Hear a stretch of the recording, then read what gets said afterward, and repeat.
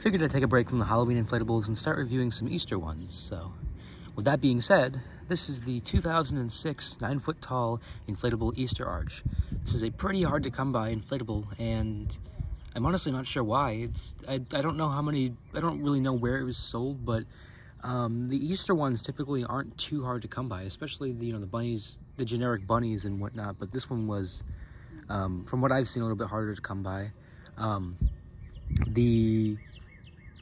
did get a couple Easter ones, but I actually have not tested this one yet. I've tested all of them, and 2 of them are prototypes. This one is not, obviously, because it has the produced box. I'm sure if I did a little bit of research, I could figure out where this one was sold, but it's not really important to this review. I know I typically say, but I don't know with this one. So as you can see, it's not been cut yet. We're cutting the tape for the first time. Okay, here we go. Very lightly as not cut the fabric.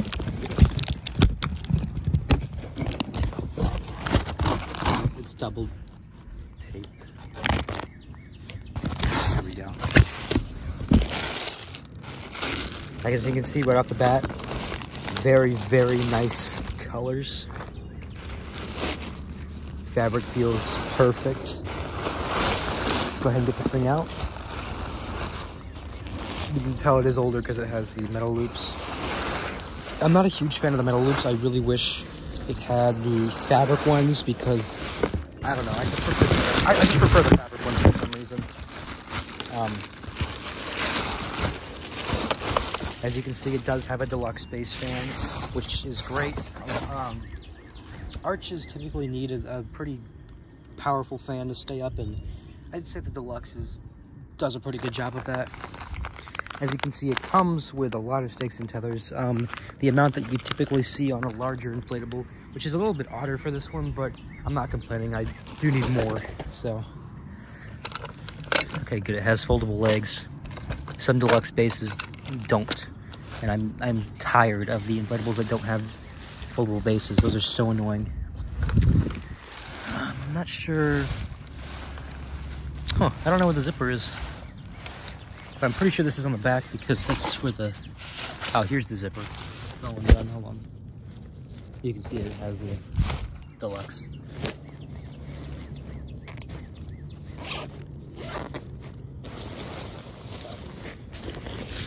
That's pretty interesting. The zipper goes up instead of sideways.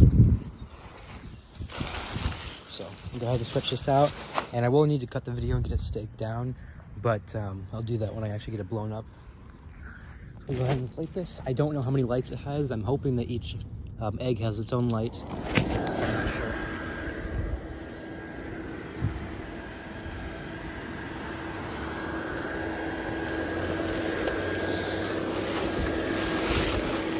Hold on.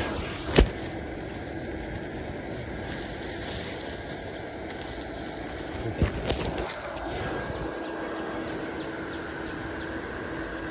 You can see it doesn't inflate. I mean, it inflates pretty quickly. It's, I'd say, moderate. Okay, so it does kind of have the fabric ones. It has it on the bottom of these.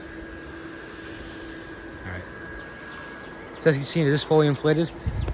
Wants to explode, so I can try and bring this up, but I'm pretty sure I'm gonna have to have it staked. Yeah, so I'm gonna go ahead and get it staked down, and then I will get back to you guys. Alrighty guys, so here it is in all its glory. Thankfully, the wind has started to pick up. I don't know how it would be a great inflatable review without there being wind, so I really appreciate that. So as you can see, it does appear to be 9 feet tall. Back then, typically they would just kind of base it off look. So usually it's a lot bigger than it says on the box. So I would say this is more like 9.5 feet more. Because honestly, like right here is about 8 feet, but you can definitely walk under it fine. No worries about that. Even if you're like 6 foot tall, again, no worries. You'll walk under it perfectly fine. So it does appear that each egg has a light, but I didn't really get a good look at it. I know each character has about 2 lights from what it looks like. The tether placement is a little odd. There's a tether on. Let me sorry. There's a metal tether loop on the pink egg, and then on the yellow egg, which is totally fine. But then there's a random one that's all the way at the top at the purple egg, which makes no sense because you can't have it really down, or else you'd have to walk around it when you're going around the arch. So that's just not something that really makes sense. I guess maybe if you had like a tree over it, it would help. I don't know. There's a couple Easter ones actually have a tether on the top, which really make no sense. But I'll just be using the side ones, and he has 2 tethers on the bottom of him, which you can use to stake down, and then obviously it has, you know, the 4 that you can stake down on the egg. And I don't think that she has any on her. No, she doesn't. Okay, but you can see that he has. There's one right there, and then one on the other side. And you can see it is the fabric. You'll see in another review.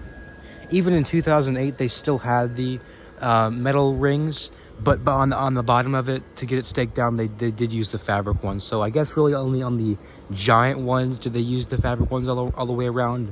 I'm not sure, but so it has great colors. It's not super bright, and it's not really dark at all. So if it gets faded at all, it's not a huge deal. I wish the egg right there was a little bit brighter. I don't know why. It's really dark purple. Like, it almost does look faded, but it's not. I almost wish it was the same color as this guy right here. And as far as inflation, you can see it doesn't even inflate good. Like, it wants to explode, which is great. It's hard to find an arch, a classic arch, that really does inflate good. I know most of them had the classic base, so it's the classic base fan, you know, like the really crappy ones. So I'm really happy that this one does have a deluxe, and I don't mean to really talk about the fan a lot, but I'm just happy it has an actual good fan, which is great because it's a slimmer design too. I remember I had a pumpkin stack that was worn out, but it had a really crappy fan, and it didn't even stand when it worked fine. So I don't know, it was a whole thing. But you can see it does have some screen printing. Like here, this is fabric. Like the mouth, this is not screen printing, this is actual fabric. But there's screen printing as the dots. That's not screen printing, but this is.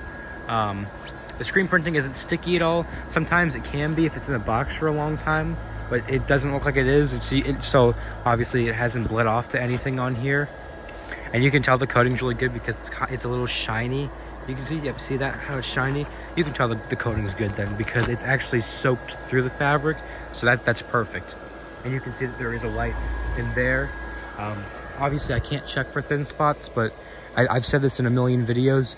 As long as it inflates good, like, I don't really care. Like, classics are classics. They're gonna have some thin marks, but as long as it inflates good, it's not a huge deal. So I don't know how his ears are supposed to go. I don't think they're supposed to face up. I think it's supposed to look like it's kind of like, you know, putting pressure on his head so the ears are down, which is kind of how they're stitched. So that's just how it's gonna be, and it's not hitting the fence or anything. Like, there's still good distance. That's just kind of how it rests. And I think it's kind of the same thing for the other side.